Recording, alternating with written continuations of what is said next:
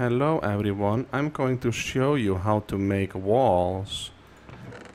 To make walls you need a crafting material like a cobblestone. I'm gonna use cobblestone. And then you need a crafting table. Put cobblestone in 6 tiles together like this. And you can turn them into walls.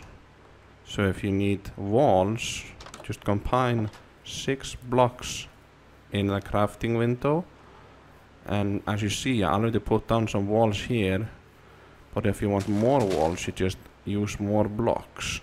Let's put some walls up here. I'm gonna put some walls along the edges here, so it's like defended from the scary creeper.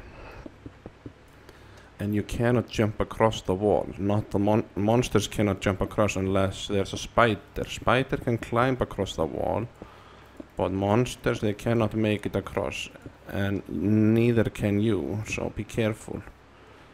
If you block the monster, you're also blocking yourself. Oh no.